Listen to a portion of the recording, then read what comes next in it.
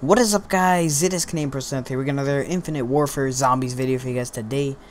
Infinite Warfare posted their reveal trailer of zombies, and it's called Zombies in Spaceland reveal trailer. And I already watched this, and I gotta admit, I can't say too much about it. I mean, just judging by it, I kind of like the retro theme. It looks a lot better than AW Zombies in my opinion. It kind of has that feel of AW Zombies though, just as in, like, you know, the zombies kind of like move that same way as AW does.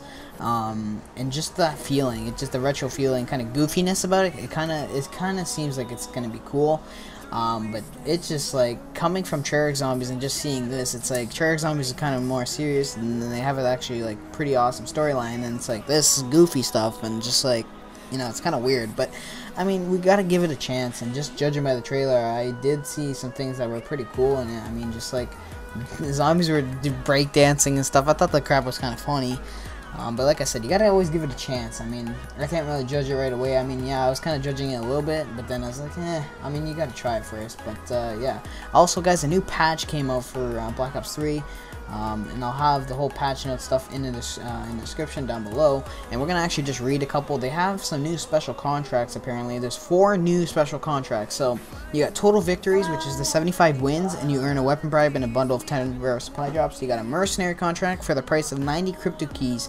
Players will receive 60 minutes of blackjack time. 8-bit specialist calling card. Earn 1 calling card for each subcontract. Complete all 6 and unlock a bonus animated calling card.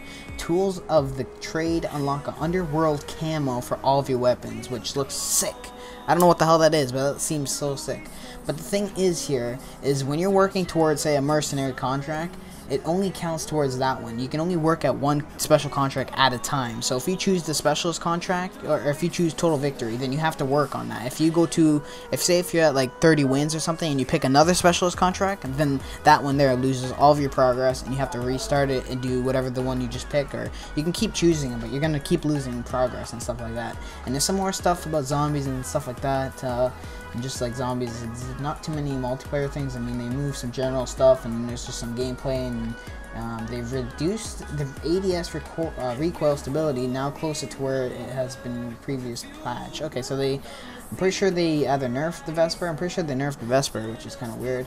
It's a little bit OP, so that's the only thing for Black Ops 3. But back to Infinite Warfare Zombies, guys, you can also pre-order this, and you get a cool, like, camo kind of thing. It looks like the Element 115 camo, kind of.